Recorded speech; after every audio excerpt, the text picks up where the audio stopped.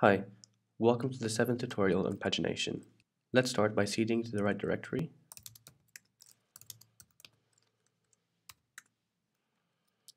and getting our dependencies.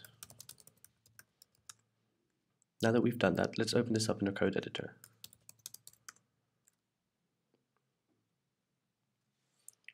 So if we open up index.js, we can see that some new roots have been added in.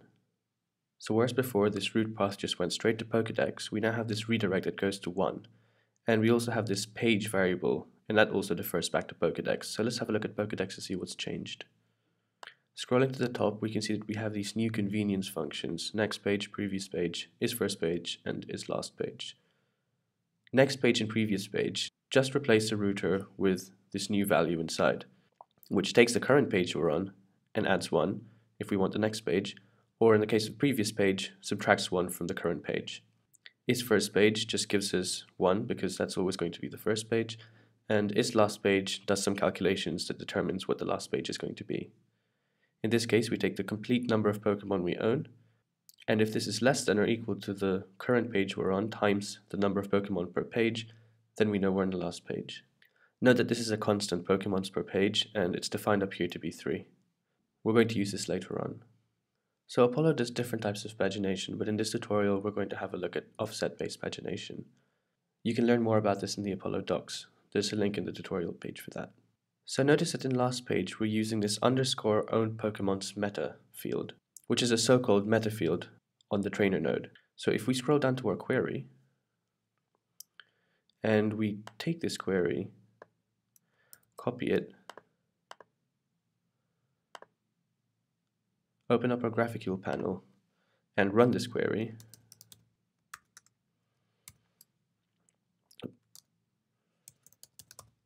making sure I replace a variable with my name, and the result is an array in the own Pokemon's field as the value with a bunch of Pokemon, and then further down there's this own Pokemon's meta with a count of 9.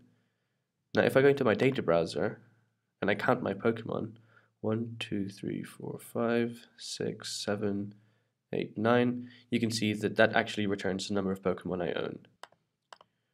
Now the reason why that's a useful thing to know is because now that we're doing pagination, we're only ever going to show 3 Pokemon on one page. So we can click next to show the next set of 3 Pokemon, or if we're already in the middle of the Pokemon, we can click previous to see the previous 3.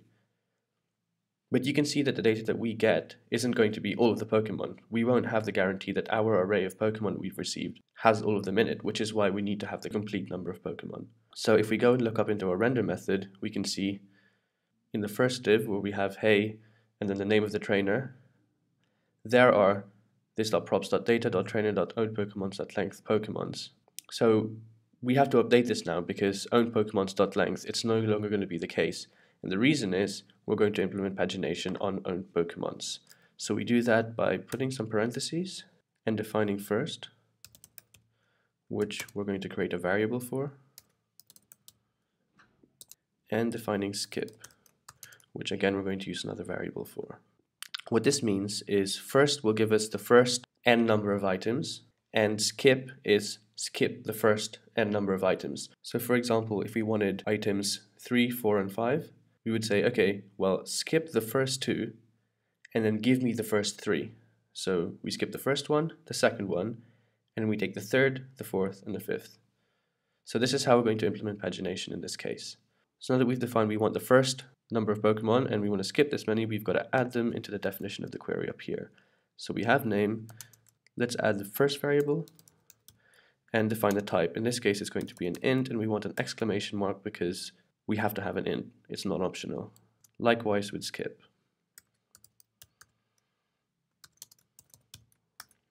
Okay, and we're done for the query. Now we need to define what actually goes into these variables. So if we scroll further down, right now we have variables and we just have name inside. So now I'm just going to go ahead and copy the code. Close this.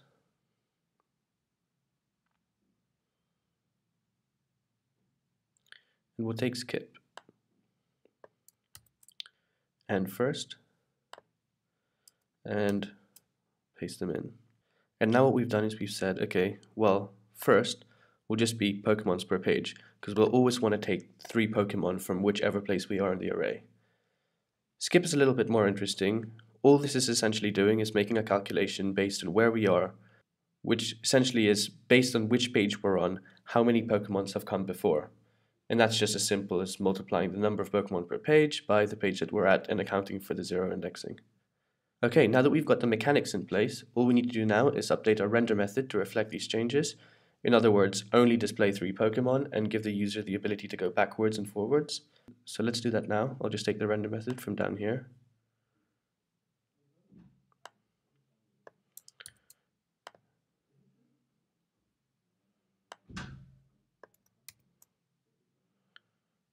And indent it appropriately. And here we go. As usual, we have, if it's loading, we'll display loading. If there's an error, we'll deal with that. Here's something new. This essentially checks a bunch of conditions that need to be met before we can actually display where we are on the page. Otherwise, we'll redirect to the first page. And finally, down here, we've got, hey, this.trainer.name, Julian in this case, there are, and instead of counting how many Pokemon we have in the array, because in this case it should hopefully always be 3, we use this meta own Pokemon's meta.count field to show how many Pokemons we have in total. Finally, down here we have this new page navigation component, which just shows the page navigation icon, and we pass in this.previousPage as the callback for the click, and because we're going back, isPrevious is true.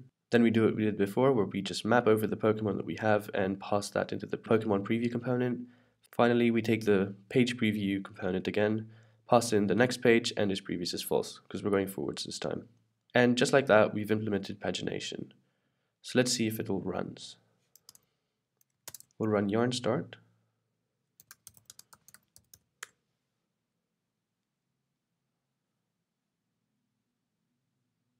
And we've got this syntax unexpected token error, so I'm just going to go and copy the code from here.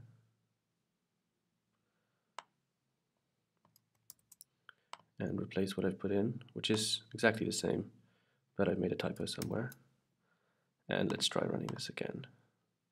So we've got hot reloading enabled, the app's now running, and if we refresh, we see the first 3 Pokemon, and let's click the arrow, and we have the next 3 and the last 3, which aren't actually any good because I haven't put the proper images in. But you can see that pagination is now working. So we've just implemented pagination, and we've also seen how we can use internal props to define the variables for our query. And that concludes the set of tutorials on the Apollo client. See you in the final video where we wrap things up.